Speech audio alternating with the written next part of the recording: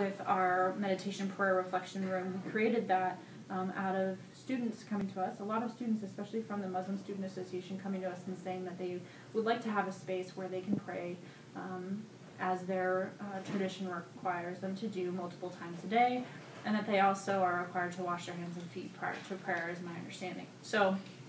that was a little bit more directly as students coming to us, and so we had created a space over in the kiosk right near the Pride Center and Veterans Resource Center, because at the time that was the only available space. We always sort of kept it in mind as we continued to renovate other spaces, and so again, when the East Conference Center opportunity came online to put that space in there, we jumped on that, and we think that our students of all faiths will appreciate having a space that is quiet, where they can go and meditate, reflect, pray, however they want to express whatever it is that they want to express,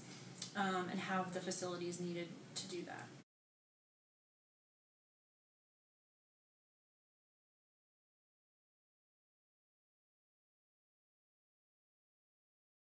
So if all of this facilitates students being able to be more successful, to be able to stay here on campus more,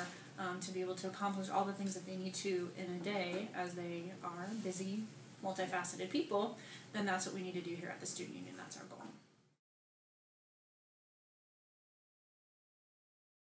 It's important for us to have all of those pieces so that students aren't distracted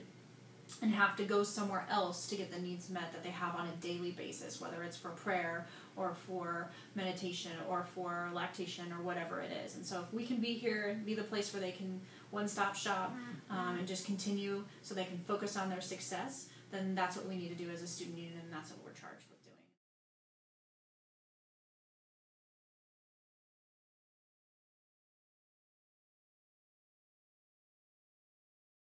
You know, the other thing is our East Conference Center and the Student Union hosts conferences and meetings from folks on and off campus. And so,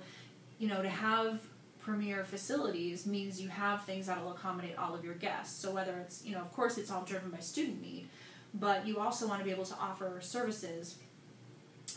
for folks that are coming from other places on and off campus. I know as a nursing mom, I had traveled to other campuses or even other meeting spaces and needed to find a place,